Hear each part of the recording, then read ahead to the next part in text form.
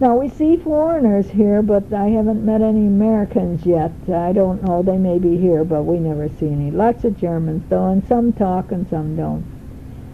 We saw a wonderful program.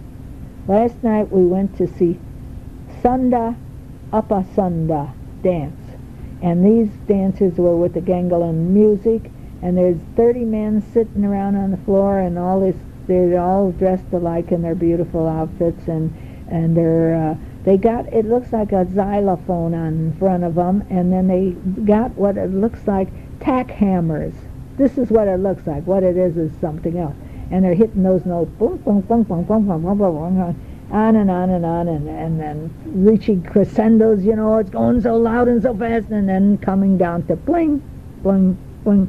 Meanwhile, there's the first thing that come out was 3 young girls, 9, 10 years old, 12 years old at the most, and they were dancing, and they dance with funny, jerky movements, and their hands are going into all different directions, and they're dancing the story, you know. And then later on, it's the barang comes out, this giant, looks like a giant dog with 2 people in it, you know, and everything is just coordinated with the dance and the music. Nobody talks. You have a program, you know what's happening. You know that there's the princess there with her nymph ladies, and you know that there's the pirates are coming and trying, and the giants and all that stuff. So anyway, it took an hour and a half, and it seemed like 10 minutes.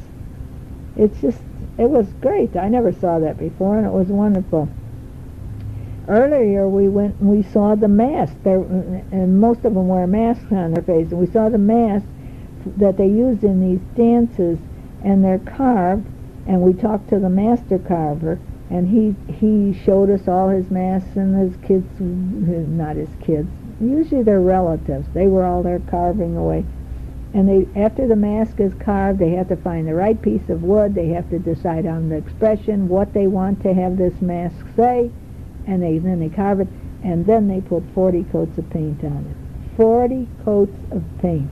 Now that's a lot.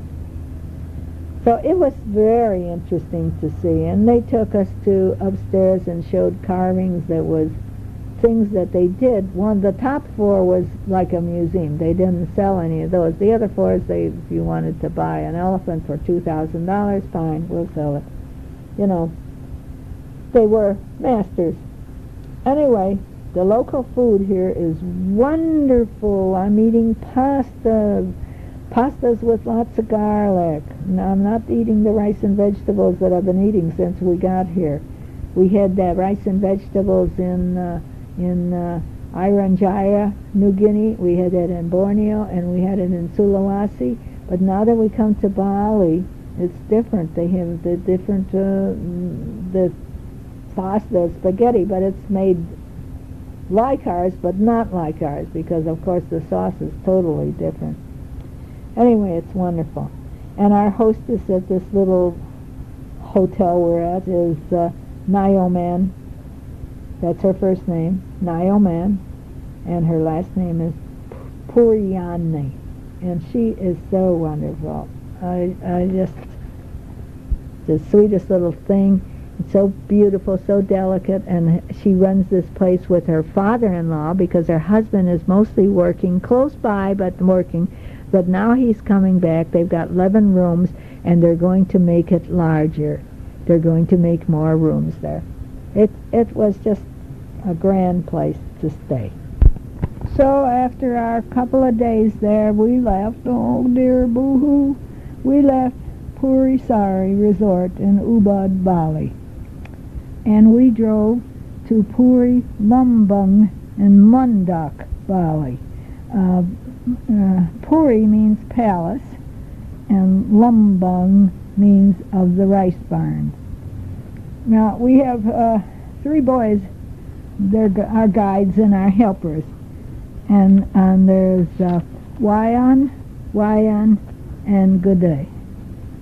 And I'll tell you more about them and their strange names.